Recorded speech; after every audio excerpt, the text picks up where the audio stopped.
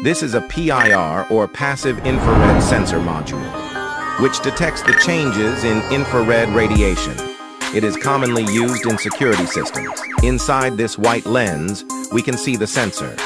This Fresnel lens will help to focus and direct the infrared radiation to the sensor.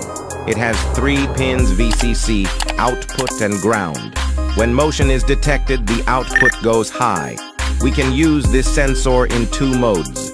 In trigger mode, sensor gives output for each motion. In retrigger mode, delay timer resets on continuous motion. This module has 2 variable resistors to adjust the sensitivity and output delay time. Here I have connected a buzzer to the output of the PIR module, and you can see the working. Follow me for more.